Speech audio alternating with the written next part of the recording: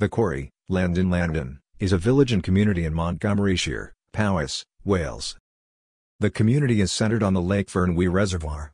The original Llanwddyn village, about 2 miles, 3.2 kilometers, northwest, was submerged when the reservoir was created in the 1880s. Llanwddyn borders the county of Gwynedd to the northeast, with the Powys communities of Llangynog and Pen-y-Bont-Fawr to the northwest, Llanfihangel-yng-Ngwynfa to the southeast and Banwy to the southwest.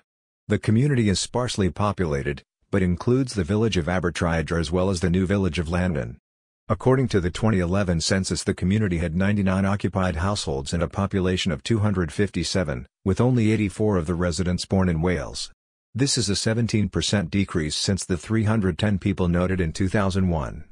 In 2011, only 38% of the population could speak Welsh, a decline from 60% in 2001.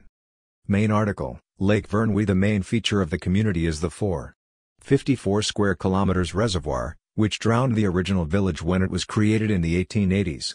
Llanwddyn Dam c.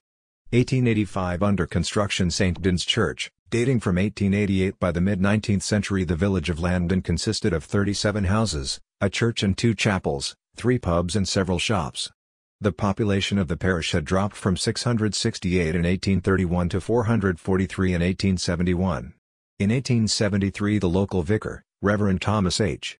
Evans, published a mass of information about Llanwddyn in Volume 6 of the Montgomeryshire collections. He described the abundance of water with, for example, 1/3 of the valley being regularly underwater during the winter. In 1877 the expanding English city of Liverpool identified the Vyrnwy Valley as a suitable site for a reservoir to supply fresh water to its citizens. A parliamentary bill was drawn up to authorize the construction of a dam and reservoir. The population of Llanwddyn wasn't consulted, though they presented a signed petition against the proposals. The Liverpool Corporation Waterworks Act was passed in 1880 and construction of a dam across the valley began in 1881. It took 7 years to complete. The old village was demolished. The valley flooded and reached the lip of the dam on November 22, 1889. Lake Vyrnwy Hotel, Llanwddyn. A new village was constructed below the dam to house the original residents.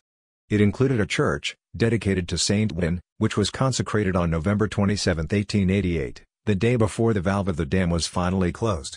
A hydroelectric power plant was built for the village in 1902. The reservoir brought jobs and relative prosperity to the community, with the population remaining relatively stable for the next 70 years. In 1974, ownership of the estate passed from the Liverpool Corporation to the Severn Trent Water Authority.